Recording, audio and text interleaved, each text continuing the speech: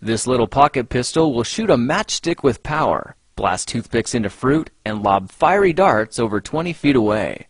In this project, we're turning your boring old clothespins into a powerful arsenal of desktop weaponry.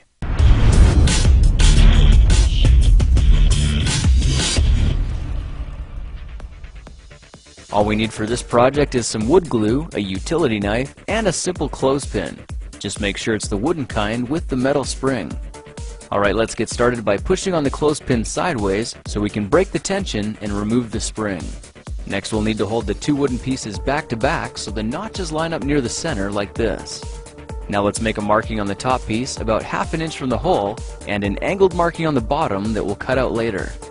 Now just for convenience, I've gone ahead and filled in all the areas that'll need to be chiseled out. So grab your utility knife and carefully carve out all the areas marked in blue.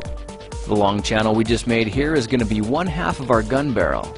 Let's go ahead and carve the other half into the bottom piece as well, then cut out a notch where we made that other mark earlier. With our two pieces cut and pressed together, you should have something that looks like this. Okay, it's time to make this permanent, so why don't we try using a dab of wood glue on a scrap piece of paper. Then carefully slide the pieces through it, giving them both an even coating.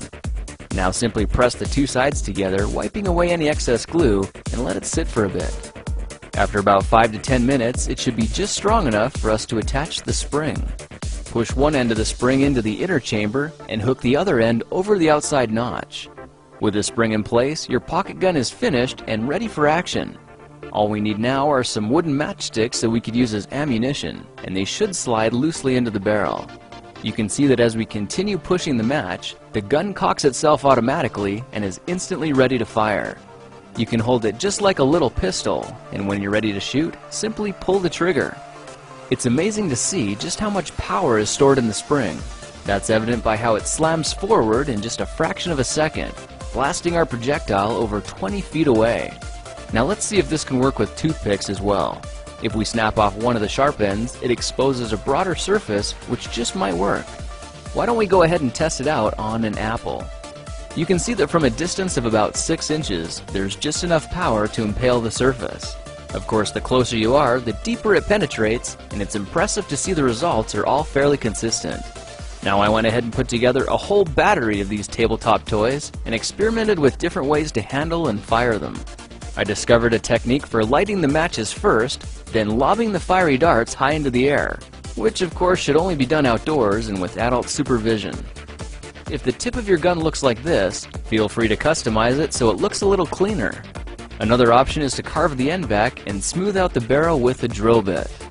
Well, now you know how to take any ordinary clothespin and turn it into a mini weapon of mass satisfaction. If you like this project, perhaps you'll like some of my others. Check them out at thekingofrandom.com.